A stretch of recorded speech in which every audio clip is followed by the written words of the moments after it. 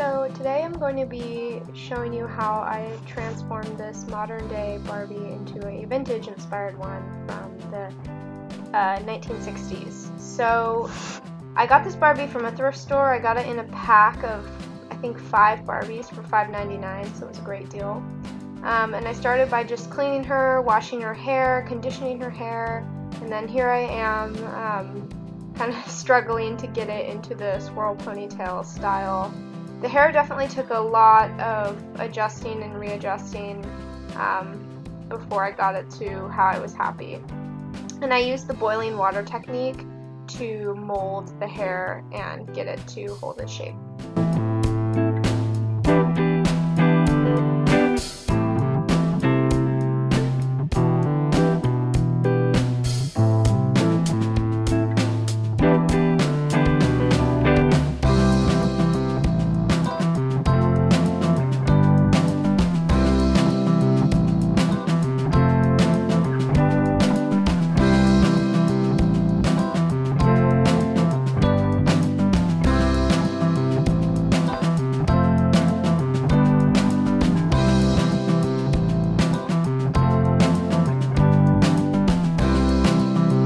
So here I am using acetone. I actually just used nail polish remover to remove the features. I was kind of curious to see how this goes because this was my first time doing this with a Barbie, but it actually worked really well and I was able to remove all of the facial features without much residue left over.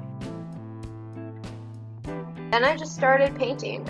So I used a reference image of the Swirl Ponytail Barbie that I was using as inspiration, and you know, this Barbie obviously had a different face structure because of the fact that this Barbie was from somewhere in the 2010s, whereas Swirl Ponytail Barbie was much older, so it wasn't going to be perfect, and I knew that kind of going into it. I was more so looking to have an inspired look, so yes, I just worked with what I could.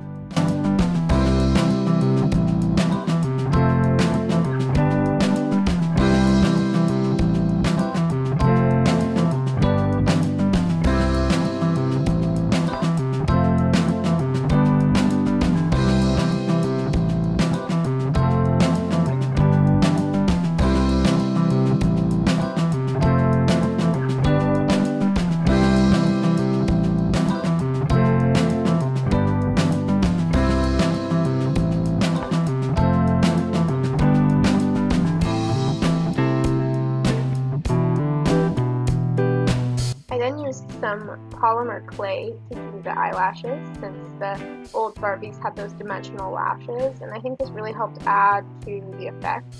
I was quite happy with how that looked.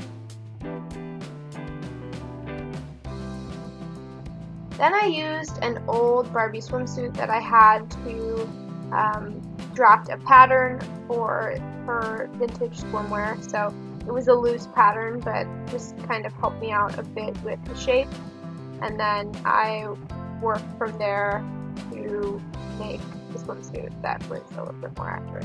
Finally, I used these little pearl beads as earrings. I just hot glued them, and that was pretty much it. And then Barbie was all done.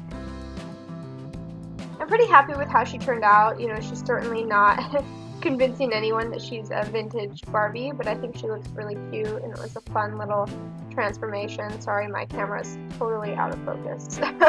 But yes, I think she turned out quite cute, and I'm excited to do some more Barbie crafts and transformations ahead of the movie.